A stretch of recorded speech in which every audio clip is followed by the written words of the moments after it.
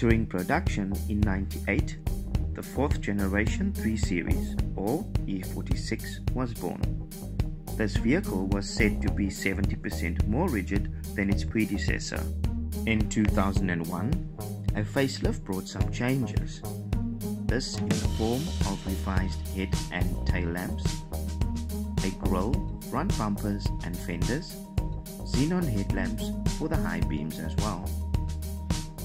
E46 was available in a 4-door sedan produced from 98 to 2005, a 2-door coupe produced from 99 to 2006, 2-door convertible from 99 to 2006, a 5-door touring from 99 to 2005, and finally a 3-door hatch from 2001 to 2004. The year 2002 was the highest selling year for the E46, with over 500,000 vehicles sold. Well guys, that's it for this episode. Thank you so much for watching.